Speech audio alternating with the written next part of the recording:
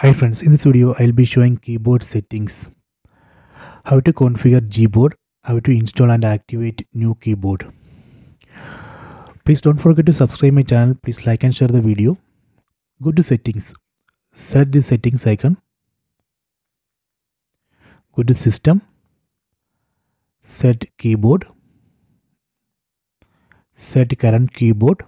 You can see current keyboard is Gboard.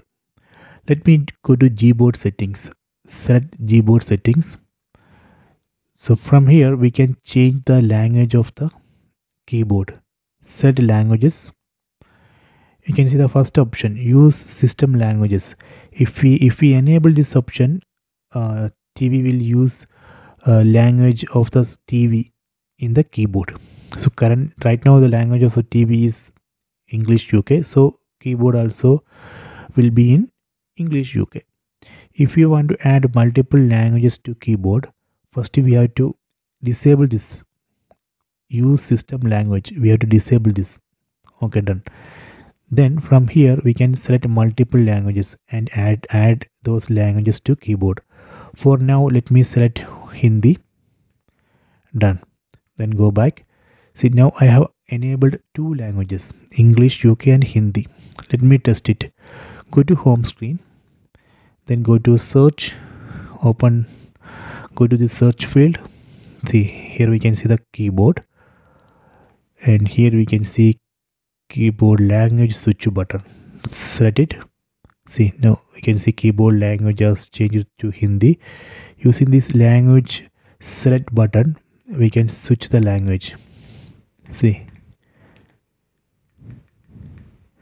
so this way we can add multiple languages to keyboard. So let me go back to keyboard settings. Again go to settings, system, keyboard. Let me go to manage keyboards. So here we can see multiple keyboards. Here we can see LaneKey Keyboard Pro. This is a keyboard which I installed from Play Store. Let me enable it. We can search this keyboard in Play Store, then we can easily install it. Let me enable. Okay, done. Then go back, go to current keyboard. See, now in current keyboard we can see two keyboards, Gboard and LaneKey keyboard. Let me enable LaneKey keyboard.